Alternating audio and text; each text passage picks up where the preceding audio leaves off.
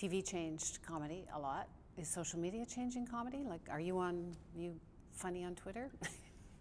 I am not. I am not. Well, I'm old, you know, and I speak for, you know, some. I just find that, to me, if I was on Twitter, I'd feel that as a pressure. I wake up every day, ooh, what do I say on Twitter? It would just be another exam I have to get through. You know, I'm someone who's written for the years because he had to. My friend Steve Martin writes all the time. One time we were driving to the Oscars, and he just is doing that. I said, what are you doing? Oh, I'm tweeting a joke. What are you tweeting? Oh, I can't wait to get to the Oscars and meet Cher and get on a first-name basis with her.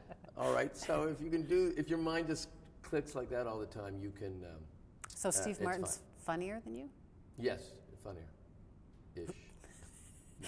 No, he's a funnier joke writer than I. Absolutely.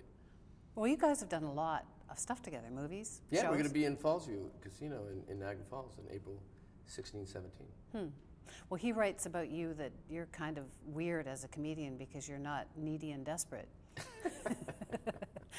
Everyone says such nice things about you. Aren't you supposed to be like all twisted as a comedian, like laughing on the outside? That is kind of a heightened cliche. You know, the clown who cries from the inside and laughs.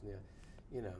No. No, I think most people I know in comedy aren't that. I think that it just makes for a more interesting article.